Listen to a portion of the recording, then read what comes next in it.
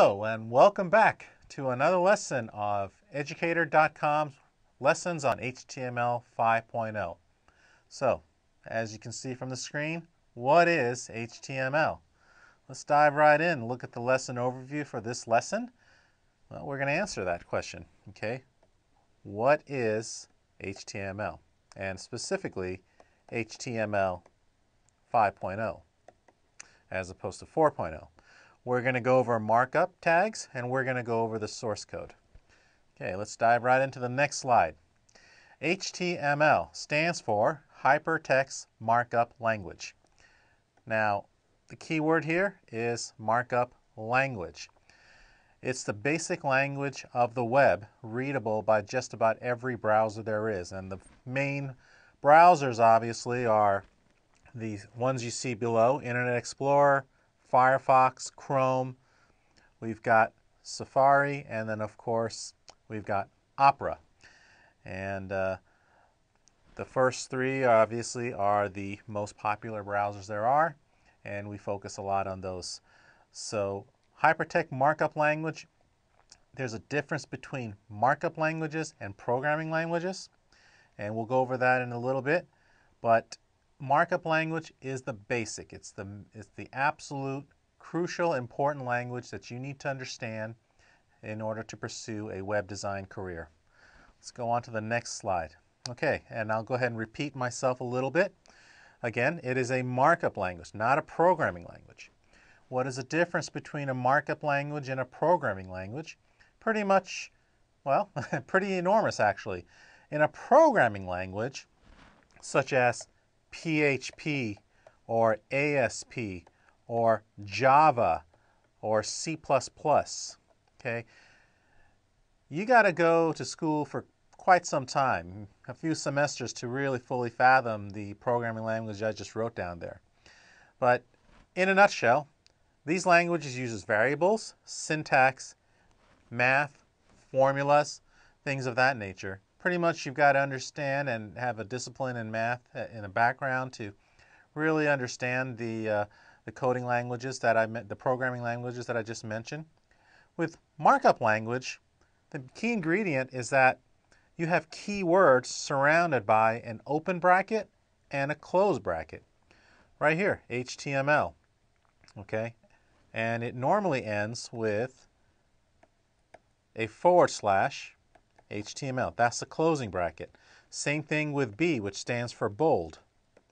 Same thing with P, which stands for paragraph. Okay. This is the opening bracket. The closing bracket ends with a / B. With paragraph, it ends with a / P. Let's go to the next slide. Here it is.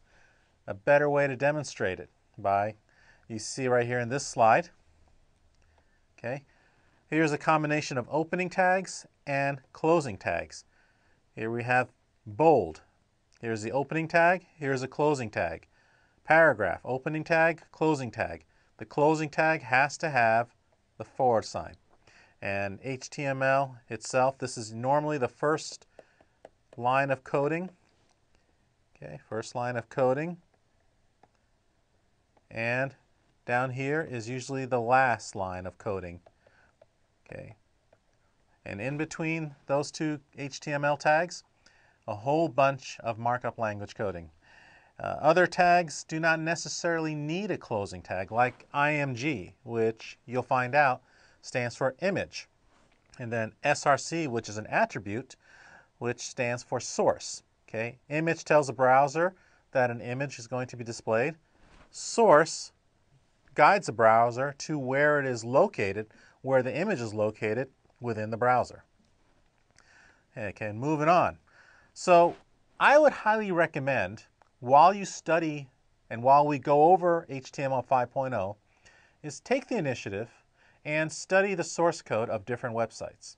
Now, to find the source code is pretty simple depending on the browser that you use, and all you got to basically do is look for page source. Okay, if you're using Firefox, you want to go to the tools on the top menu. You want to go to Tools, Web Developer, and then Page Source.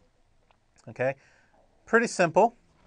Then when you go on to the next one, which is Internet Explorer, they make it a little bit easier for you. All you got to do is go to View, and then you go to Source. Okay, and a lot of times you'll open up your default text editor.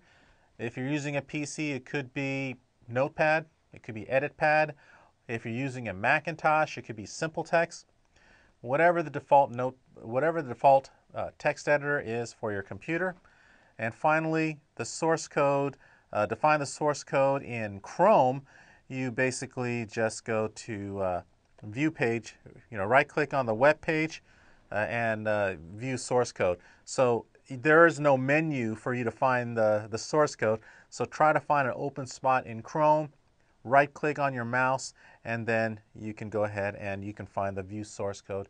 And look at the code, study it, see what they're trying to do, follow along, and you'll be able to learn HTML 5.0 in no time. And that's exactly what my intention is for these lessons.